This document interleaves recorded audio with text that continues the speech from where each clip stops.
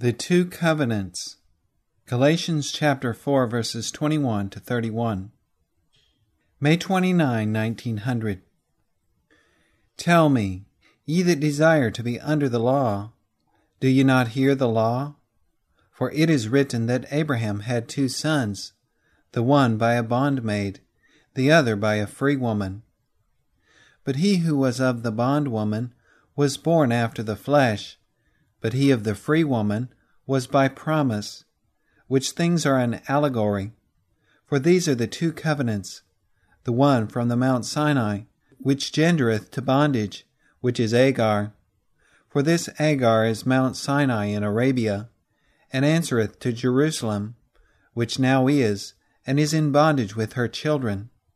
But Jerusalem which is above is free, which is the mother of us all. For it is written, Rejoice, thou barren that bearest not, break forth and cry, thou that travailest not. For the desolate hath more children than she which hath an husband. Now we, brethren, as Isaac was, are the children of promise. But as then he that was born after the flesh persecuted him that was born after the Spirit, even so it is now. Nevertheless, what saith the Scripture? Cast out the bondwoman and her son, for the son of the bondwoman shall not be heir with the son of the free woman. So then, brethren, we are not children of the bondwoman, but of the free. These are the two covenants. These what are the two covenants? These two women.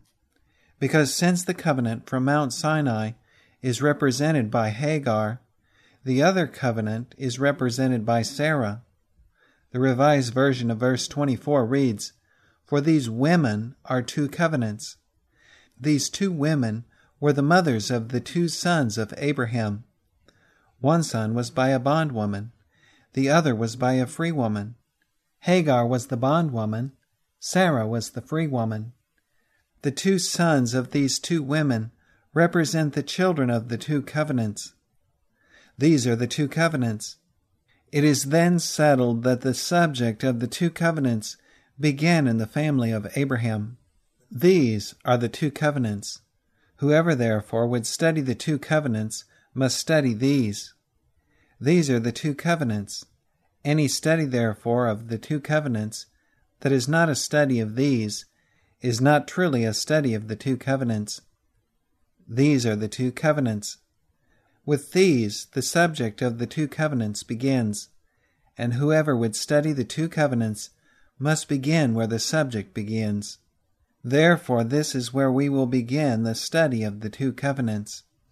And that we may all begin it together to the best advantage, we ask that all will read between now and this time next week Genesis chapter 15, chapter 16, chapter 17, and chapter 21 verses 1 to 21, at least 7 times.